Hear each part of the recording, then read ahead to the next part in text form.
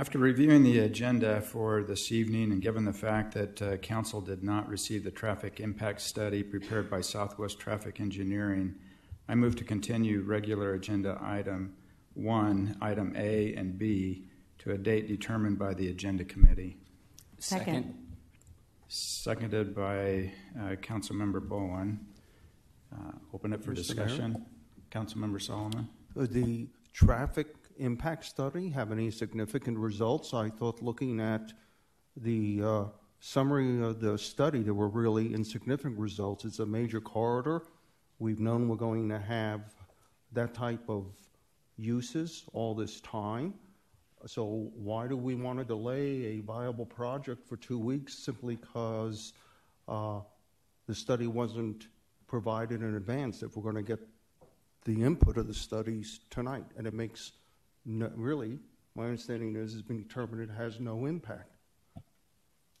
I can't make that determination, Councilmember Solomon, because the study was not provided to the council, nor was it provided to the public. I went to the project page for this particular project. The study's not there, and some materials provided by the applicant. It makes reference to the traffic study. It says that it's attached to the letter. It was not attached. So without the study, I can't make a determination. Vice Mayor Barrett?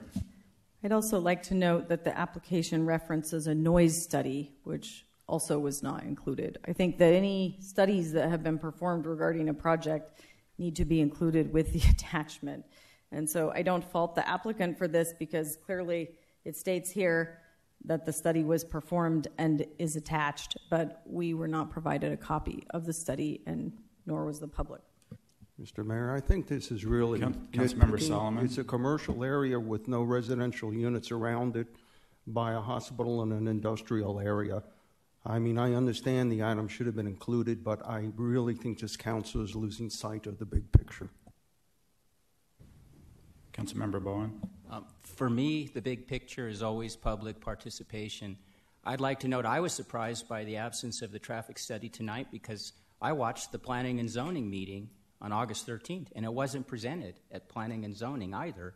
See no other discussion. Motions on the table. All in favor, say aye. Aye. Aye. Any opposed, nay? Nay. The ayes have it 6-1.